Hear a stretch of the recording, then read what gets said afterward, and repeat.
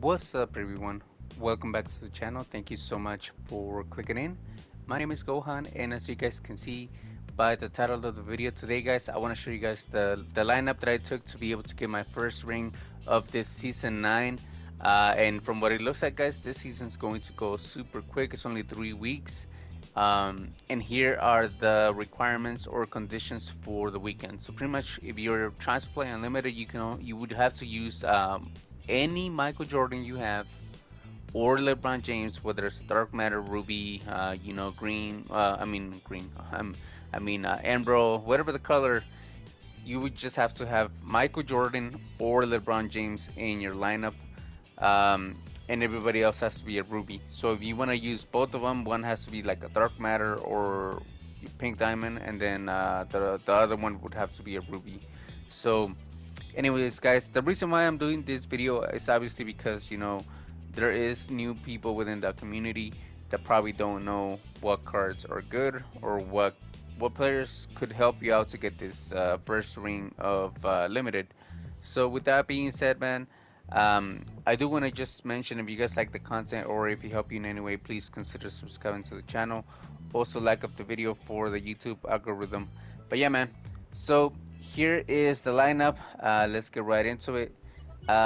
So these are probably the best rubies. This up here, especially with this guy, Thaddeus Young and Isaac Bonga, they're probably the best, or if not, the best rubies that you can get. Mobamba is still really, really good, probably one of the best as well.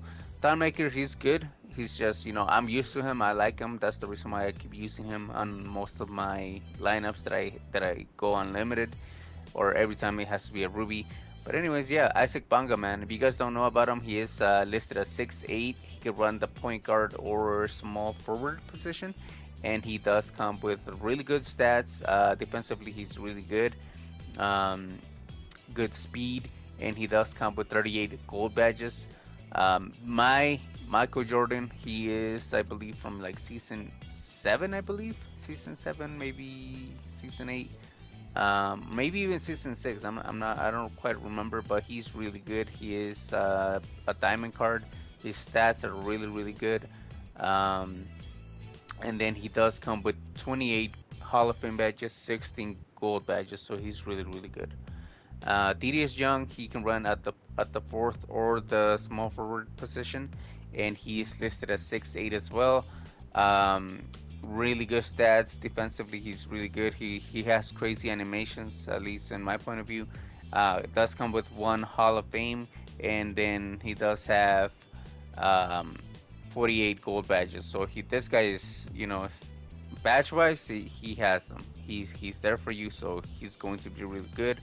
Thonmaker, he's listed as 7 feet tall, really good stats, good jumper, so that's the reason why I keep using him. And he only comes with 26 gold badges, but to me, this card is really, really good, man.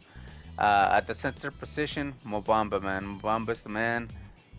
So if you run him with Isaac or Jonathan Isaac, they both go to Amethyst. I don't have Isaac, and I'm not planning to get him. I don't feel like it's necessary, to be honest. So I just have Mobamba. But if you have Isaac, go ahead and use them, and they both get boost on their stats.